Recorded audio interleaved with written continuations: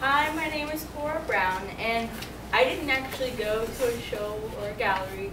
I went to the Portland Art Museum, and the project I chose was called Clem's Gifts by Kenneth Nolan, and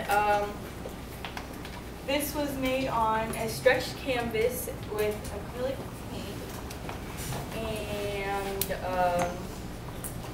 I chose this because I felt it set a positive mood towards me, and I felt like I could connect to it with some of the bright colors.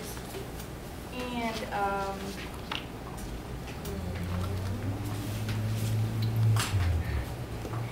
I think I did good on mixing the paints together and shading the green part. And I actually made the gray part darker because of mixing problems.